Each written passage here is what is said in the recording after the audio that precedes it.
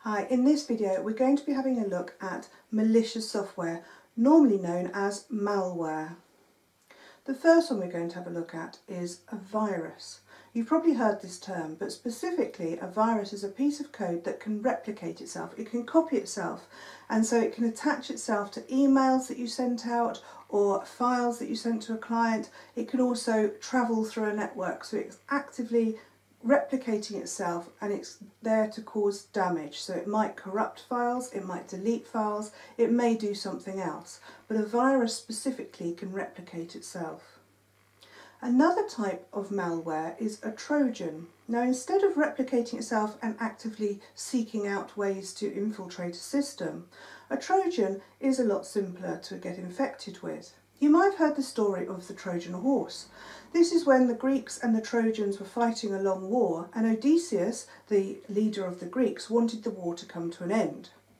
He came up with a sneaky plan. What he said is that a lot of his soldiers would look like they were retreating as if they'd given up and the Trojans had won. And they left a large wooden horse outside the city gates as a sort of reward for winning the war, as you were. The Trojans, when they saw this, they thought, ah, we've won, and they've left us a great big horse, which is a bit odd, but that's what they went with. The Trojans, to celebrate, wheeled the great big horse in, but they didn't realise that Odysseus and a lot of his Greek soldiers were hiding inside this hollowed out large wooden horse.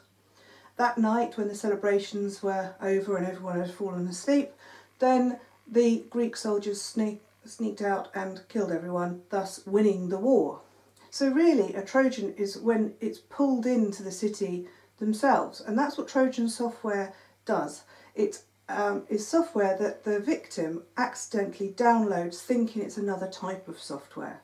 So this could be a free game that you download onto your smartphone. It could be a virus checker when it says you've got a virus and you haven't really, and then you download it and you end up getting the virus. So there's all sorts of ways that these Trojan software can get into your system by pretending to be official software that you might actually want.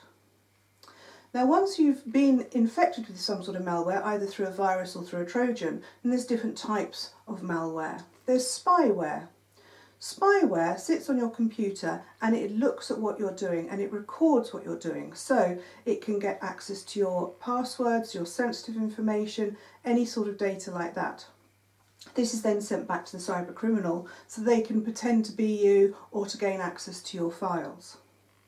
Another type is adware. Now, adware is more annoying than anything, but it can have other software involved as well. And that's when you get these sort of pop-ups coming up on your computer, which is very annoying. They often hide something else, but they might be there to try and get you to download some more software, as it were. There's also phishing. These are the emails that you get from people pretending to be someone like a bank or an acquaintance, and they're actually trying to trick you into giving away some personal information, normally bank details. And finally, there's farming, and this is when you have a website that pretends to be a different type of website. Now, these can look quite sophisticated, and often it's very difficult to tell the difference between these and the genuine site. The URL, the Universal Resource Locator, the address at the top, should be able to tell you whether it's the genuine site or not, and there's often a letter which is either missing or duplicated in that. So there's different types of malware that you need to be aware of.